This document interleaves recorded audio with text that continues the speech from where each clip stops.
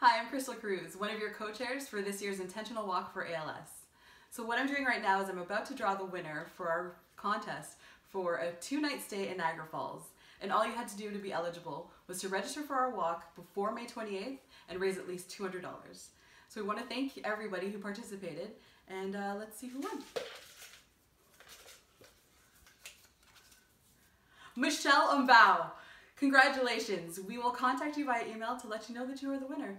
And thank you again for everybody who participated and for all your fundraising efforts. See you at the walk.